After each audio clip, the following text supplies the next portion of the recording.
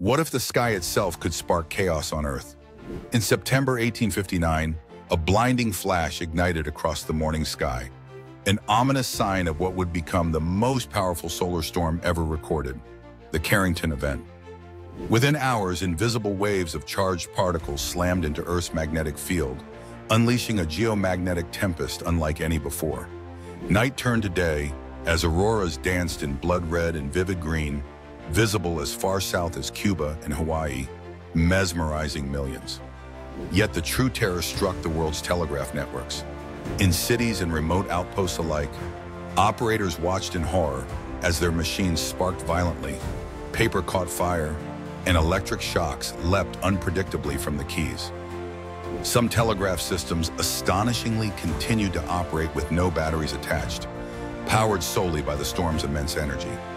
For a brief, electrifying moment, humanity glimpsed the raw, untamed power of the sun, a force capable of igniting technology and upending daily life.